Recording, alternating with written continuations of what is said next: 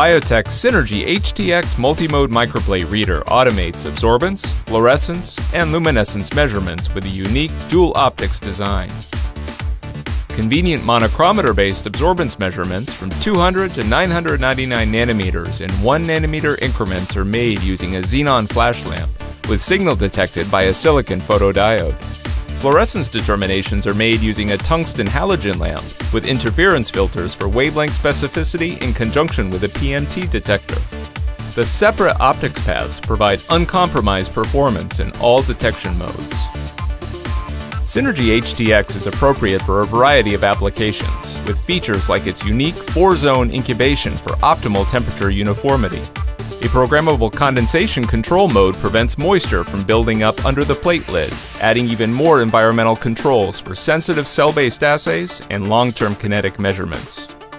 Orbital and linear shaking are user programmable, and an available dual reagent injector allows important inject and read applications like enzyme kinetics and dual luciferase reporter assays.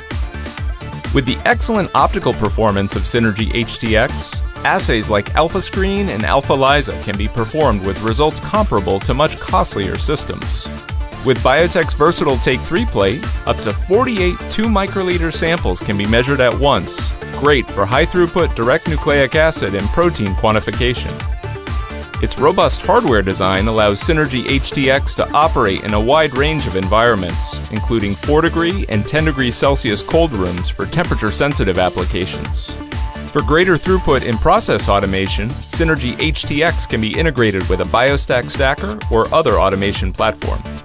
Pulling it all together is the powerful, easy-to-use Gen 5 software for all reader control operations, data analysis, reporting, and exporting options. Synergy HTX is the essential multi-mode reader, compact, flexible, high-performing, and affordable for any lab. Think possible with Biotech's Synergy HTX.